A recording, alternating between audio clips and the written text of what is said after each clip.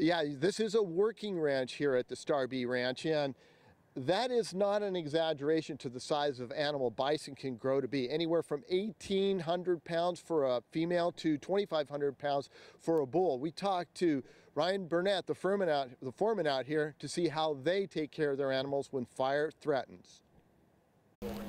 We're on high alert all the time. Just keep our eyes and ears open. The Star B Ranch is in Ramona, and unlike other ranches in the area that deal with horses and cattle, they raise bison. We don't have enough trailers to haul 48 bison, but we would just do what we can do. So they've come up with a different way of dealing with wildfire when it comes. Just load up an area that was the safest area of the ranch where the bison were, and just load that up with hay and water and keep them fed, so they wouldn't be wanting to wander off. Ryan Burnett is the foreman at the Star B Ranch and says this way of protecting the animals has worked in the past. So if you guys had to deal with any type of fire situations in the past? Yes, the Witch Creek fire started right here in Witch Creek, and it did. It burned a large part of this ranch. A lot of our fences got burned down, and that's what happened. Is someone stayed behind and just kept dumping food out and kept them close. Since the herd is split into two parts, they might have to be moved. Again, food works wonders. Generally, we do it as smoothly and calmly as possible.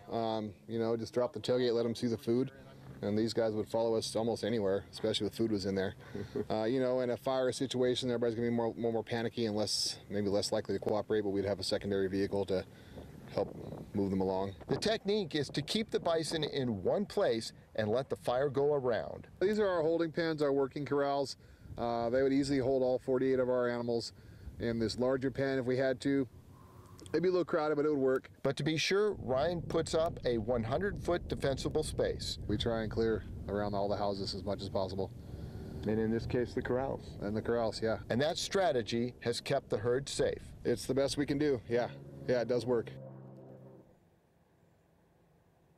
And one little twist to this story that we didn't put in the story is this year Ryan is telling me they had 15 calves. So anyone that has children knows how tough it can be to kind of herd those little ones around. That's the other part he's dealing with out here. But for right now, it's a strategy that works, and the grounds here at the Star B Ranch are looking safe.